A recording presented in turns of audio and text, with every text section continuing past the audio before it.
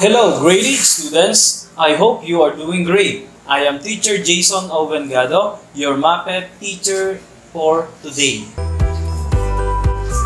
Handa na ba kayo? Tara, simulan nating libutin ang mga bansa sa Southeast Asia. Ngayon, pag-uusapan natin ang iba't ibang eskultura ng Southeast Asia. Here is the objective. Show the relationship of the development of sculpture in specific countries in Southeast Asia according to functionality, traditional specialized expertise, and availability of resources. Do you know what is in the picture?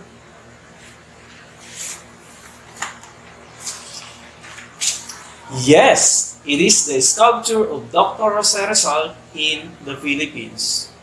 By the way, what is sculpture? Sculpture, the art of making 2 or 3-dimensional representative or abstract forms, especially by the carving stone or wood or by the casting metal or plaster.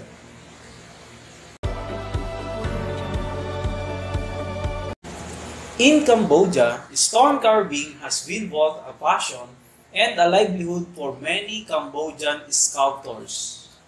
Here are the examples of Cambodia's art of stone carving.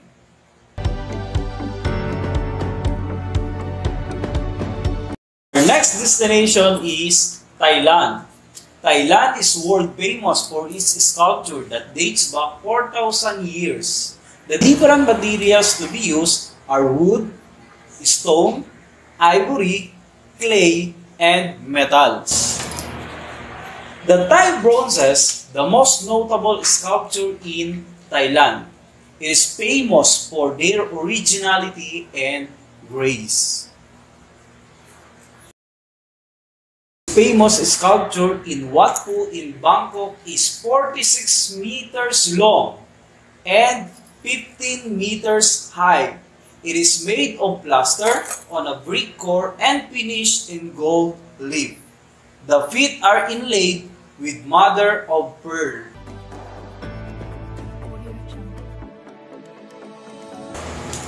Our next destination is Laos. Lao artisans use a variety of media in sculpture creation: bronze, silver, and gold. Our next destination is Indonesia.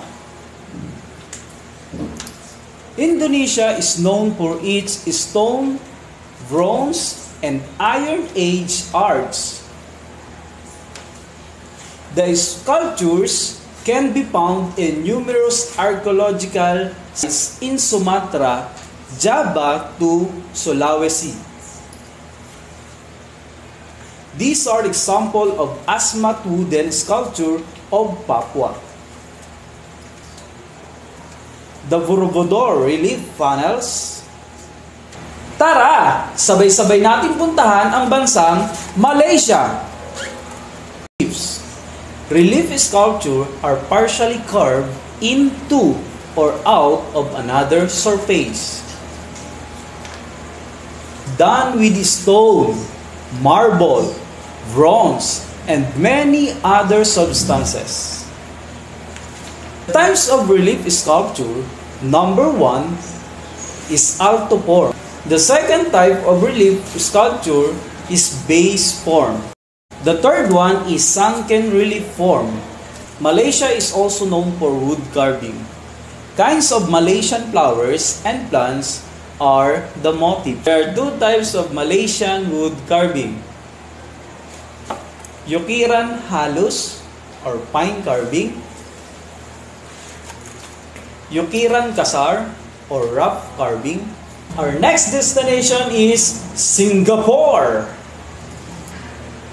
Sri Mariamman Hindu Temple with a sculpture of different images is almost as old as Singapore itself. It was constructed and dedicated to the goddess Mariamman.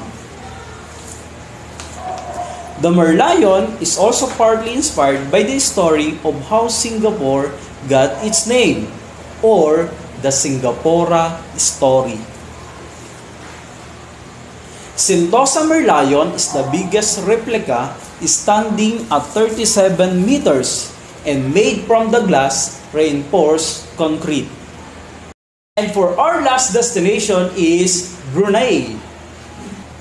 To help preserve this heritage and metalwork, the Brunei Arts and Handicraft Training Center was established in 1975 to revive and promote the nation's dying tradition of crafts. Alam kong busog na busog kayo sa kaalaman na binahagi ko ngayong araw. Tara! Ating sagutan ang maikling gawain sa araw na ito. The direction. Identify the relationship of the development of crafts in specific countries in Southeast Asia according to the availability of resources and functions. Country.